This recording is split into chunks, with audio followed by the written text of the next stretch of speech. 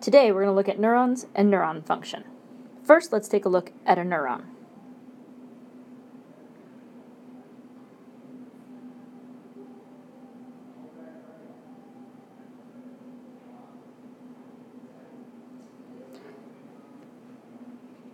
You'll see on this neuron that these long pieces out here on this end are called the dendrites. Dend is a term in Latin that's often used for tree branches, and dendrology are people who study trees. So these are the branches of the neuron. This is the cell body of the neuron where most of the neuron is, and inside of that is typically a nucleus. The long part of the neuron is called the axon, and at the end of the axon are some more pieces that will hit the dendrites of the next neuron. This is your standard neuron. Neurons are electrically charged. That's how they send signals from place to place. So when you think of a charge, for example, like a battery that sends electrical signals, you think of it having positives and negatives. And that's exactly what neurons have. To have positives and negatives in biology, we use ions. Remember ions like ionic bonds, where you had a sodium that gives up an electron so it's positive, and a chloride that gains one so it's negative. Those make our electrical signals. Sodium in particular is one of the important ones that we will use in the neuron. Another one that we will use is potassium, which is K+. So between the sodium and the potassium, they travel back and forth across the neuron membrane to make the electrical charges that form the system. Now, let's zoom in a little bit more on a neuron head so we can get a sense of what's going on in a neuron. Now, a normal neuron that's just hanging out has both sodium and potassium associated with it.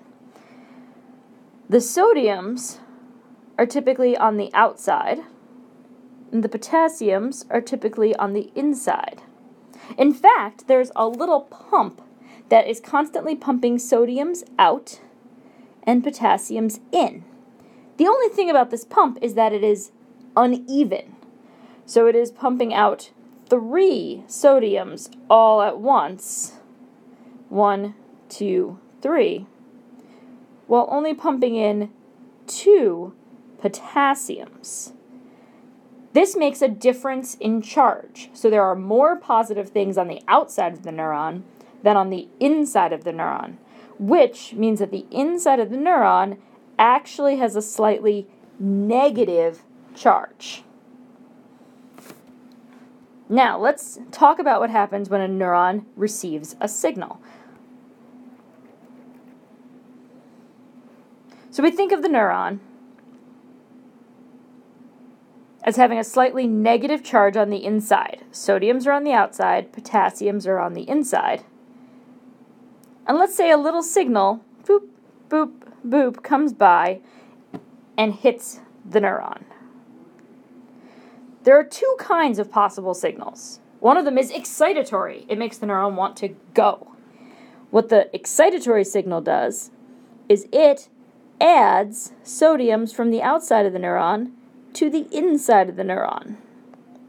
That makes the inside of the neuron slightly more positive, even though the rest of it is still kind of negative.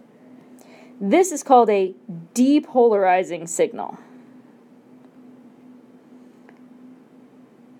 It's the signal that excites and makes things go, makes things more positive by bringing sodiums inside the neuron.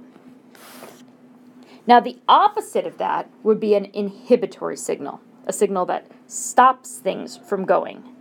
To do that, we want to make the inside of the neuron more negative. So let's say this time the little signal comes by on the other side, doot, doot, doot, doot, and it says, oh no, stop something. What it's going to do is it's going to send out potassium ions. When it sends out the potassium ions, it makes the inside even more negative than before. This is called a hyperpolarizing signal. So the hyperpolarizing signal brings potassiums out, making the inside more negative, and is inhibitory. It will stop things from happening.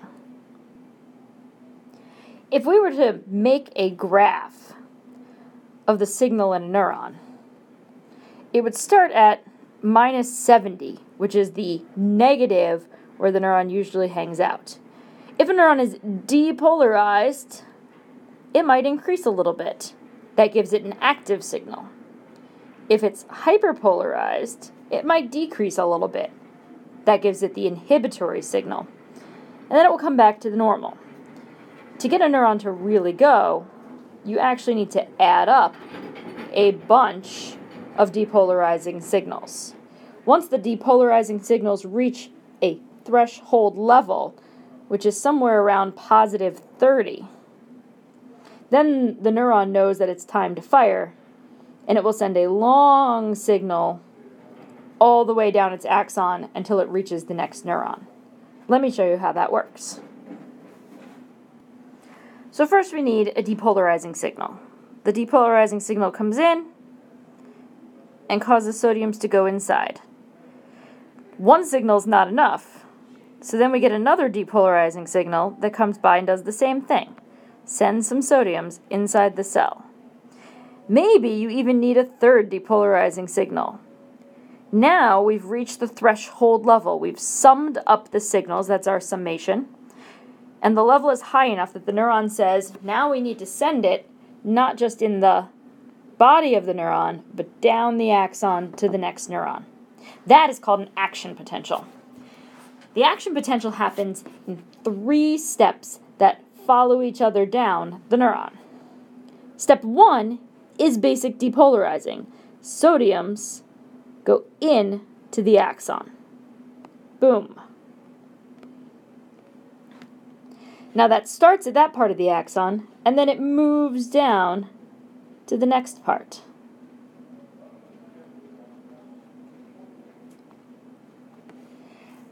As the second part of the axon is depolarizing, the first part is way too positive. Neurons don't like to be positive for too long. They can't stay positive forever.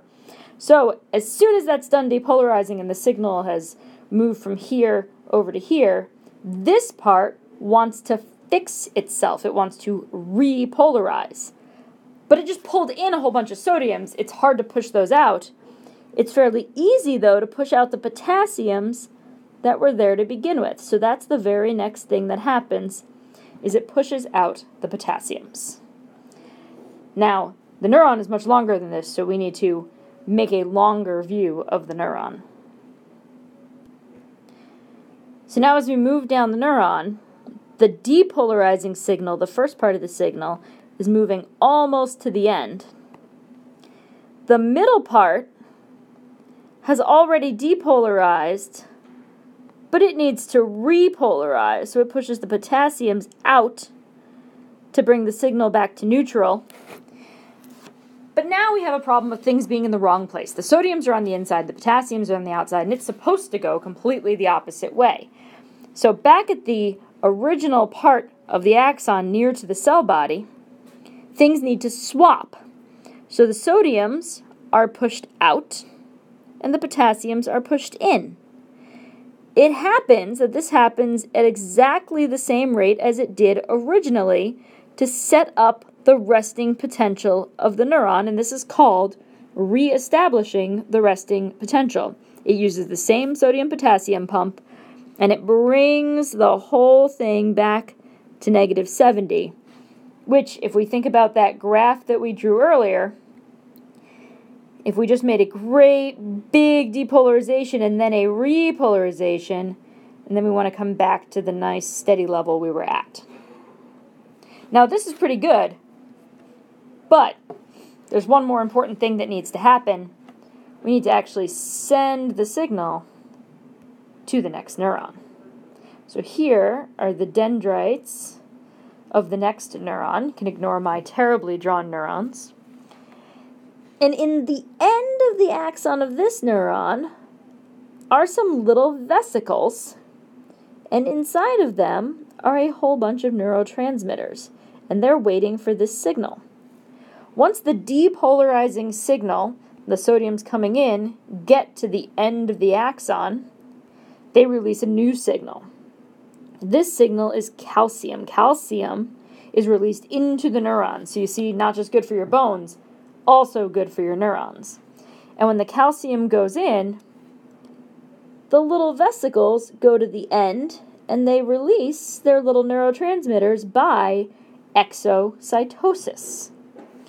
The little neurotransmitters travel to the next neuron, and when they find the right spot, they send a new signal to depolarize. If there's enough little neurotransmitters, then the signal will be high enough that it will send it down to the next neuron. So that is our whole process of an action potential. Depolarization, repolarization, reestablishment of the original resting potential, and then the release of neurotransmitters with the release of calcium to send the new signal to the next neuron. That's how neurons work.